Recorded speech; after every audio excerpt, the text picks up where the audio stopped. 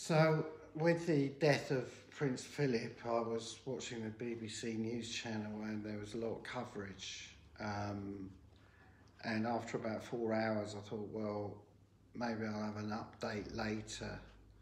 I'll have a break. And it turns out that BBC viewing figures were going down a little bit because people were switching channels. For for whatever reason, and I was one of them. I'd had enough of Prince Philip and I was saying I'll go back to it, but I ended up watching Netflix, and in my head I thought, oh, I'll go back to Prince Philip later on, obviously, because it's a story of the day. But I thought I'd watch a miserable documentary instead, because as I get older, I've sort of gone off Marvel films and Batman and that sort of thing. I don't mind a dystopian nightmare science fiction thing with lots of masks, because obviously that's quite current as well. But generally, I like non-fiction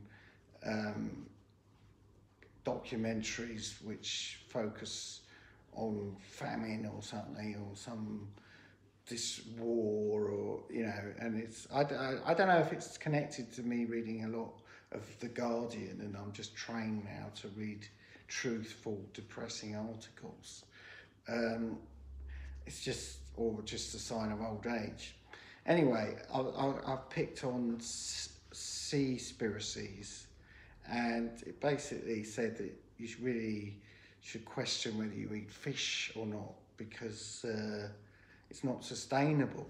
And I always thought it was sustainable. When I went to the supermarket, saw the sustainable side, I always felt, I'm doing the right thing, because the Guardian had told me to read, buy, and it turns out it might not even be sustainable, even though it's got the little badge.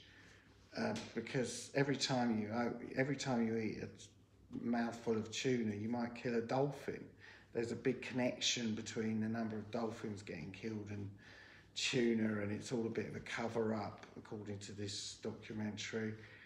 And I felt utterly miserable and depressed, which I can do anyway quite often, but this was this was me making myself by watching this. And I was thinking, I wish I'd stuck to Prince Philip, quite frankly. You know what you're going to get with that sort of thing, and all the pape, and all the pageantry, and all the his achievements. Nothing about eating fish that kills dolphins and whales and destroys the seabed. It's all a bit more easy on the eye, even if it can be a little bit repetitive. Now I've got a question, am I going to give up fish? And I don't know the answer to that. It's not something that because it's just another thing that I can't do, and I go, ugh. So it's a bit difficult, because I do like tuna, I like sushi. So,